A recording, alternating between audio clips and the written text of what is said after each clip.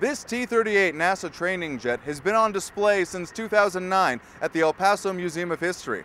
It is currently being removed for shipment to the space camp in Huntsville, Alabama. Sailors from the Navy Operations Support Center worked for 2 days to take the jet apart.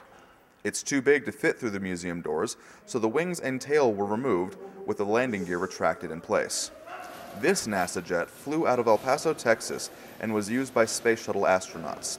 The astronauts would fly these trainer jets into El Paso for training over White Sands Missile Range. This jet was part of an El Paso aviation exhibit at the Museum of History. The space now available in that gallery will be used to house a permanent exhibit called the Digital Wall. The new electronic wall was approved by the El Paso bond election in 2012 and will be installed later this year. It will be the first of its kind in the United States. I'm Polk, reporting for the El Paso History Journal.